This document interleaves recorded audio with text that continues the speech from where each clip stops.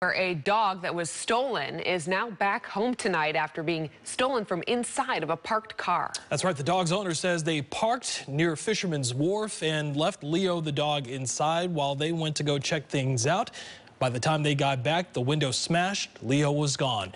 KRON 4's Amanda Hari live tonight at SFPD headquarters. She just finished talking with the owner's dog, or the dog's owner, I should say. Amanda, what is she saying tonight?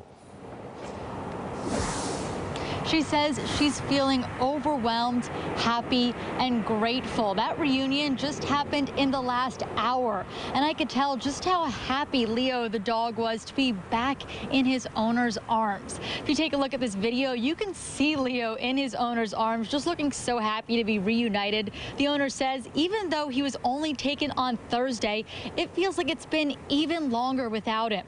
Police called them today to let them know they believe they found Leo. The sergeant said someone called after seeing the news and believed they may have purchased Leo in Oakland.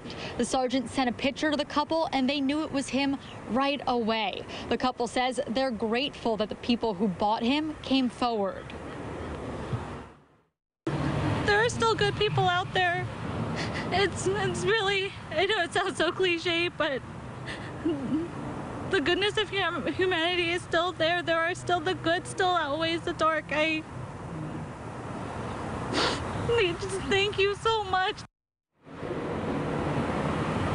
The dog was just recovered this afternoon, and the couple immediately drove from Stockton to pick him up here in San Francisco. Right now, we don't have any information on the suspect.